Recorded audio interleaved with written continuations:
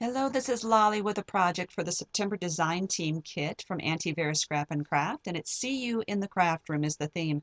I wanted to use this 12-inch piece of paper with this beautiful design on it, and I knew I needed a large design for my project, and that was to cut it apart and make sort of a puzzle out of it.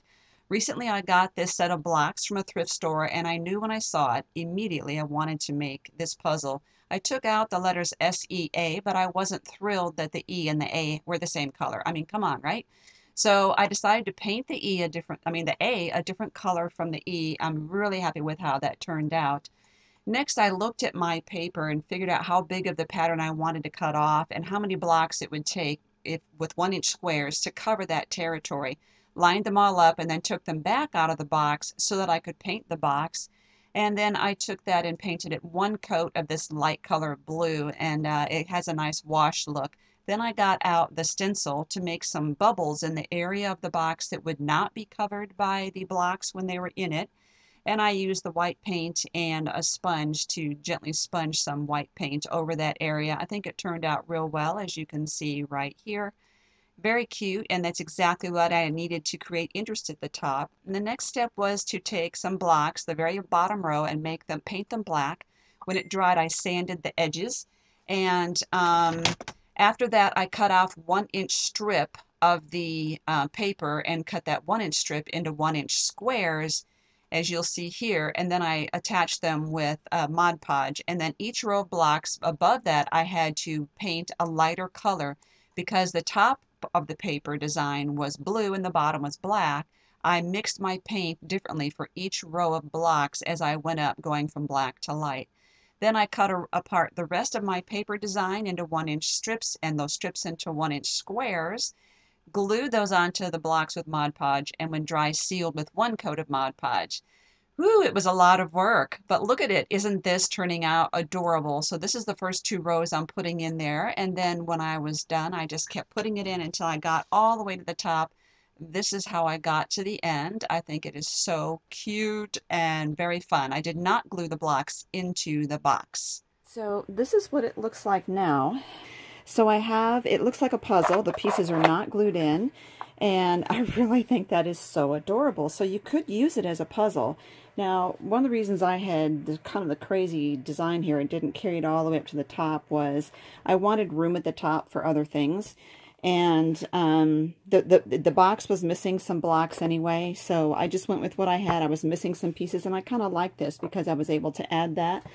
So what I was thinking, this came in the kit, and I cut off a piece, and I thought that would make a good showcase back there for adding something in the top. So I want to get out E6000, see if I can glue it down that way. It's rather porous, but if I do it right here at the top where it's folded over on itself, hopefully I will have more adhesion. Now, this is really, really low, and I'm trying to use it the last of my tube, so therefore it's a little hard to squeeze out, but I'm managing. So let's get that adhered in there. And you could glue these blocks in place. I mean, that would be totally fine, but I decided maybe I won't, because when these things come, there's a groove here, right there, and a plexiglass lid slides in, and I want to see if I can rescue that. They had taped it 6 Ways to Kingdom Come when they put it in the thrift store. And you can see the marks on here. It is really hard to get every single bit of it off because I like to get the tape shards off first before I take the Goo Gone or whatever to get the goop on it. And it's on both sides. It's been taped. It's a mess. I've already broken off all my fingernails trying to work with it. So I'm going to find a scraper and see what I can do. So I'll just slide that in there, and it will hold everything in place for me. And I could slide that out and still take these pieces out to be used as a puzzle. So anyway, that's my thinking. And then, you know, since blocks have letters and numbers on them anyway, I had taken the ones that said C, and I figured those could be really cute at the top right here, just sitting in there. And where'd it go? My little, this was so sweet that came in the kit. And I was thinking it had to have a prominent place. So this actually will fit in there, won't it?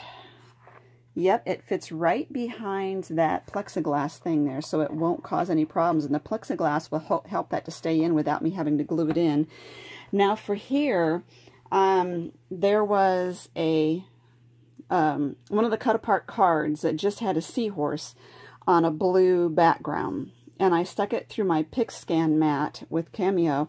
And I actually offset it a little bit to get the blue around the edges. It kind of looks like a shadow. And then I cut out a second seahorse to kind of give him some strength. And I was hoping, hoping he would fit there. But I think he kind of needs to be elevated just a little bit. So I'm going to see what I need to do to put him up there. And what else I was thinking? Well, let's get him mounted first. And I think I'm going to need some extra glue because he's gluing onto wood and he's gluing onto that Hessian. He's going to need a little extra TLC to get him to stick anywhere. Oops, I thought I just peeled that off, but I didn't.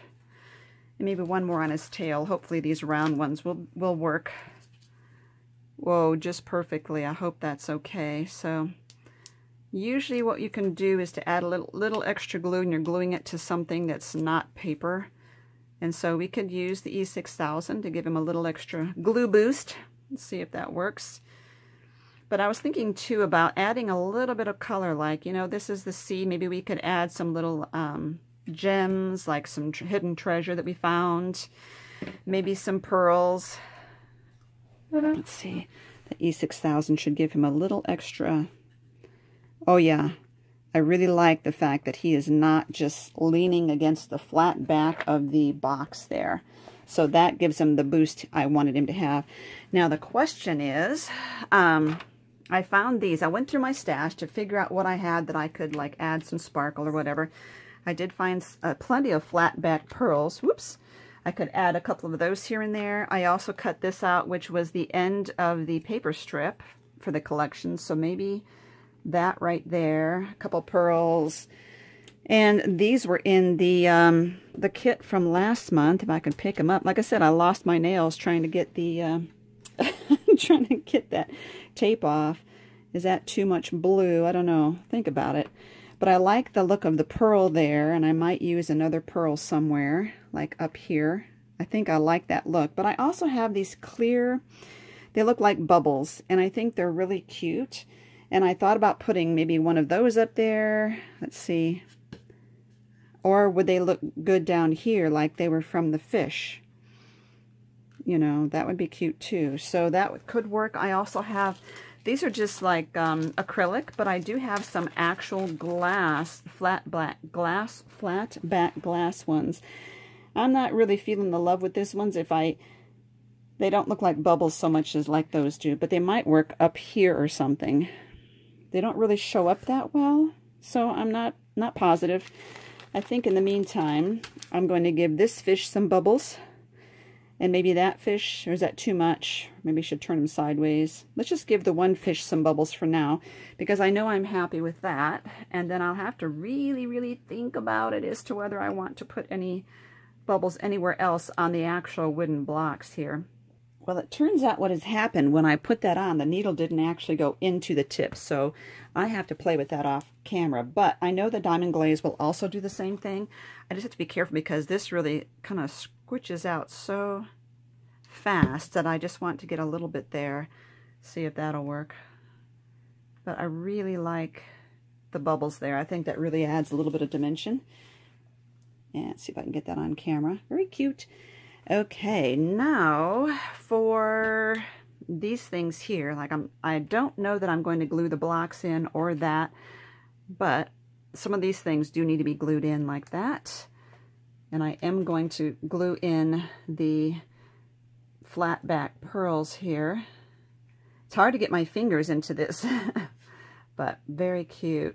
It's a very adorable project. You know, you could do this for a child. You could get them a set of blocks and use your decorative papers like this, papers with images on it, and you could actually do one of these on several sides of the blocks. Obviously, these are lumpy, but you've got 1, 2, 3, 4 sides of the block. You can make one picture, turn it over, make another picture, turn it over, make another picture, etc. You could have 4 different photos in there. Now I see that this one has a seashell, and I could put it there, but I think that that is lacking in color and interest to me. There's that, and there was a boat, and out of all these images, there was only, there they are. I just don't think that that adds any interest, but I like the color of this, so there you go. I'm not going to worry about the plexiglass right now, but I think this is going to be adorable on a wall, and I may still come back in and add some kind of embellishment on the frame. Not really sure on that. It could even add some bubbles or something along here to add some interest, but right now I feel like I need to stop working on it. Oh, look what I just found. The stickers. The question is, do I need a little sticker somewhere in here? Pretty sure that this little crab is calling to me. He's so cute, and I think he really, really needs to be in there somewhere.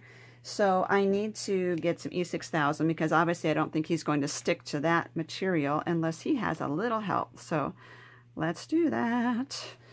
And let's put him by under the sea here. I really like that right there. Oh, that is just too cute. Okay, I'm going to zoom in so you can see Mr. Crab here because he's too fun. Isn't that adorable? That sticker just really makes me laugh. So anyway, thank you so much for watching. It was a great project and very fun thinking outside the box and using another thrift store haul.